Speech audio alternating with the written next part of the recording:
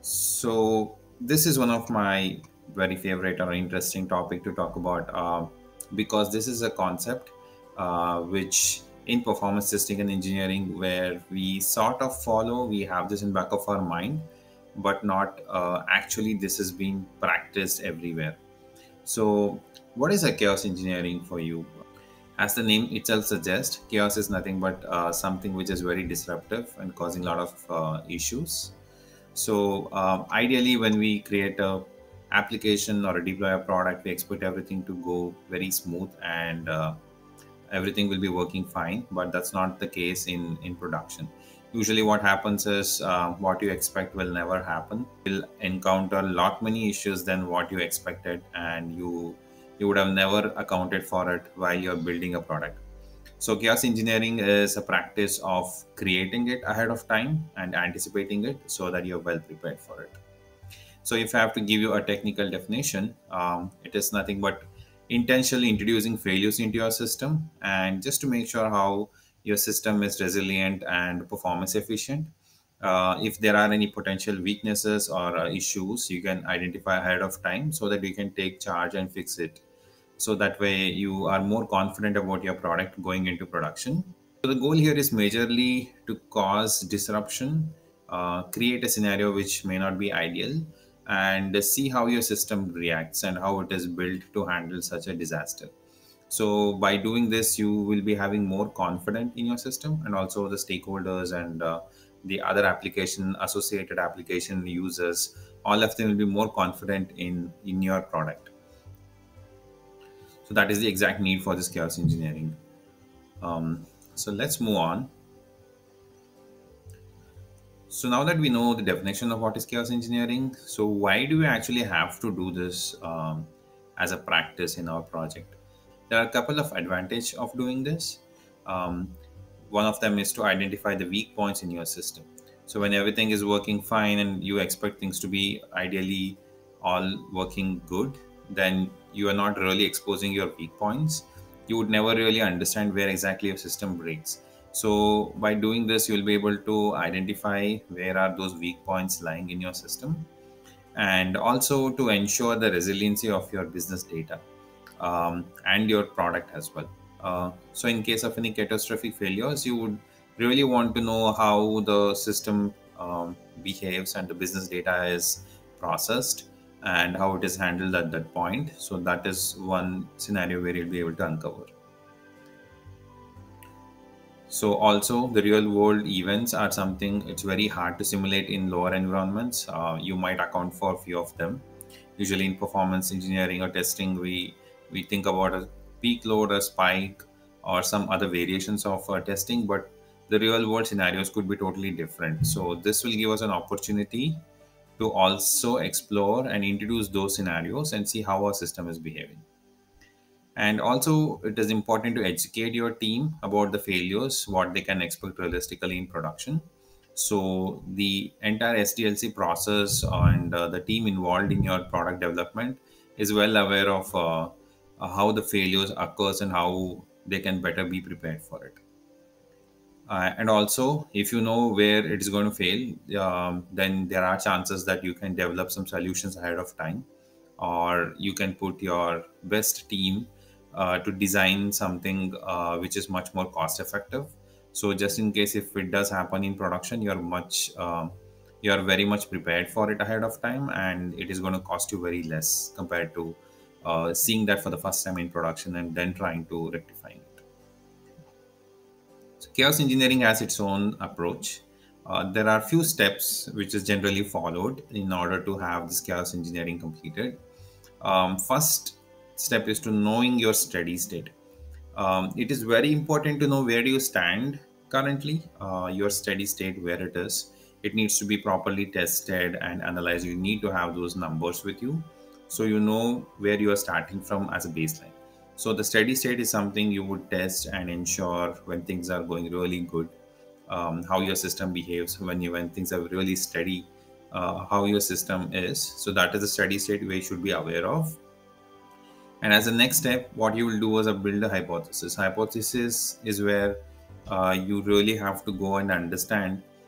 Hypothesis is where you'll really design what is that chaos engineering concept you're going to introduce, what sort of chaos you would like to introduce, and hypothetically what will be the impact you would expect, and where you would think the impact is going to be in your system, and how your system is going to respond to it, and what is that you would like to take out from this entire experiment. So you need to have this hypothetical situation built out even before you start doing an actual chaos engineering practice.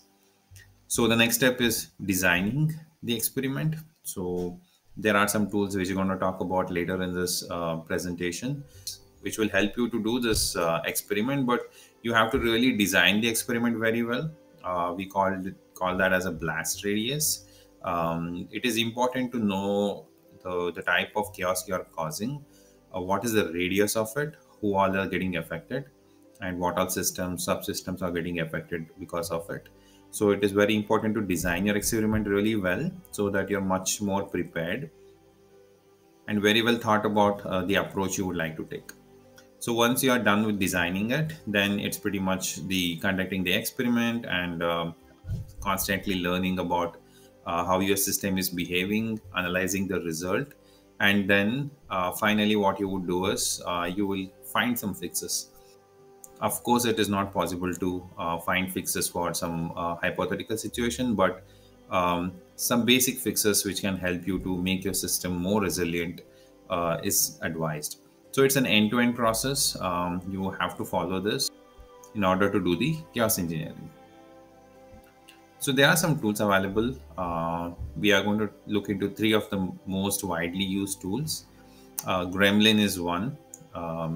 It is a very good platform for you to conduct kiosk experiments, and it has a very well-defined experiment styles, and you will be able to monitor the behavior and analyze the result.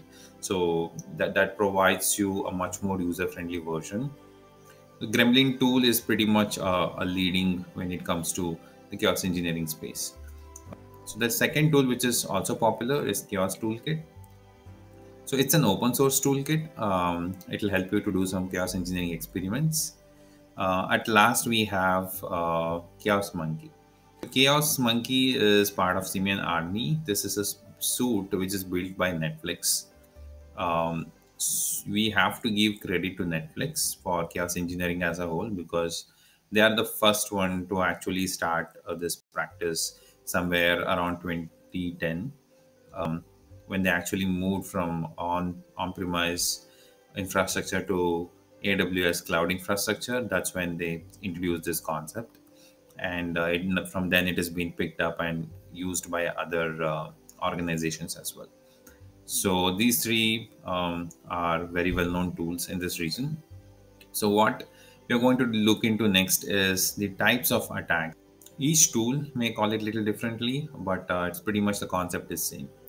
So the first sort of attacks you can make is on the resources, be it the CPU or the memory.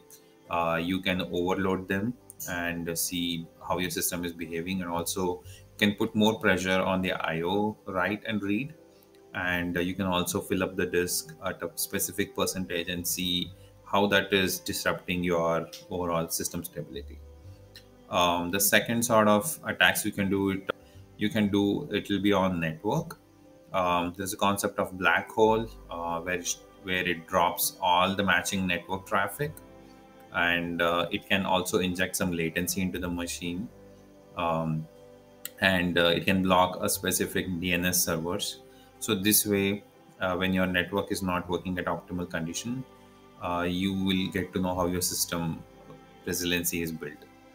And at last, specifically on the state of your application, that is, you can shut down the host completely, and you can do something called as a time travel change, where the system time will be manipulated.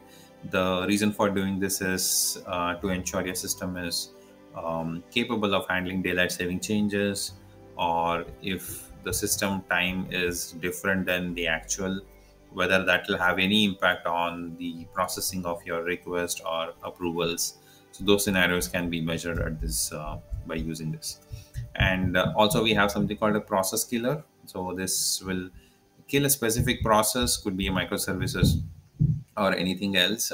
Then you can analyze how your system is behaving. So in our next slide, we can look into something more specific about the process killer.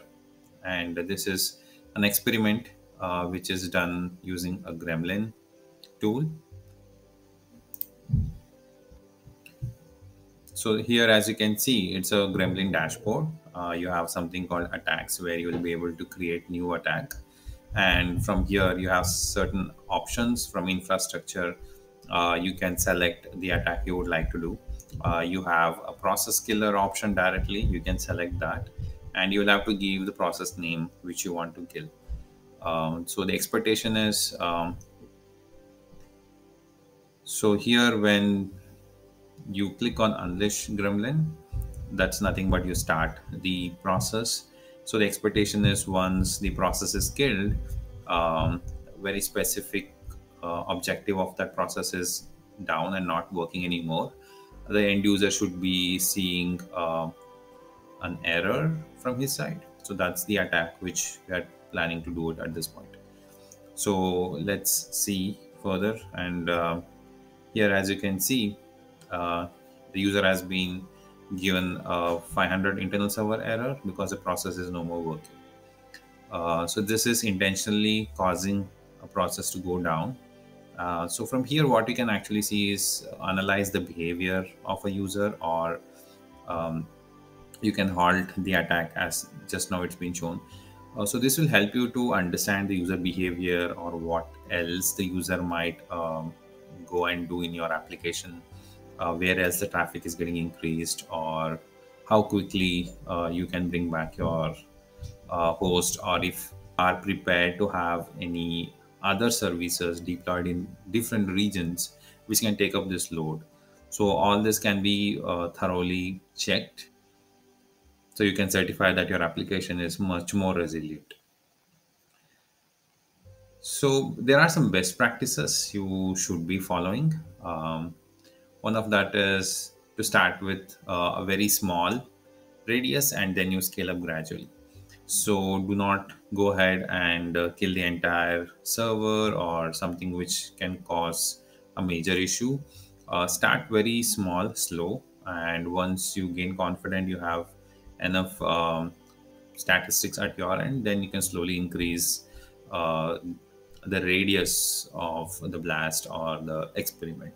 It is indeed good to do all this executions test in production, but if you're starting slow, if you're in an early stage, do not do it in production. Start from your lower environments till you build that confidence. And the next one would be to focus more on the measurable outcomes. It's easier to lose focus on the outcomes and go haywire and start causing a lot of chaos without having a specific you know plan or an outcome sorted out. So that will also cause a lot of disruption in the way you're designing. So make sure it is having an outcome which is more measurable. And next, be more transparent and collaborative. This is one of the sort of test which is going to impact the entire application. Everyone involved with it will be affected. So it is very important to be transparent and let them know what sort of executions are going on, why you're doing it, and include other team members also in the discussion, so that it can be more collaborative and more transparent across.